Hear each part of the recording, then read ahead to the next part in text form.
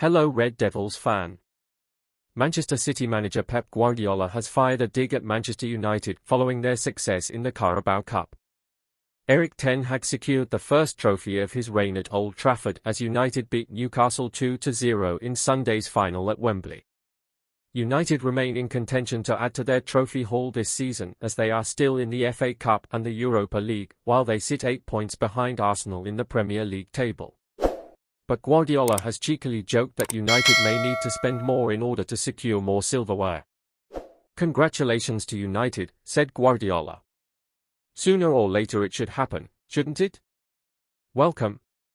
When asked if he considers United as challengers for more trophies, Guardiola replied with a grin, "If they spend a little more money, yes, because they didn't spend, isn't it? They are in the position they normally should be." Despite his tongue-in-cheek comment, Ten Hag also praised Ten Hag for doing an incredible job at United. "I remember when we travelled to win our first Carabao Cup, everyone was so excited to do it," Guardiola said. "For the staff it was new, for the players it was new.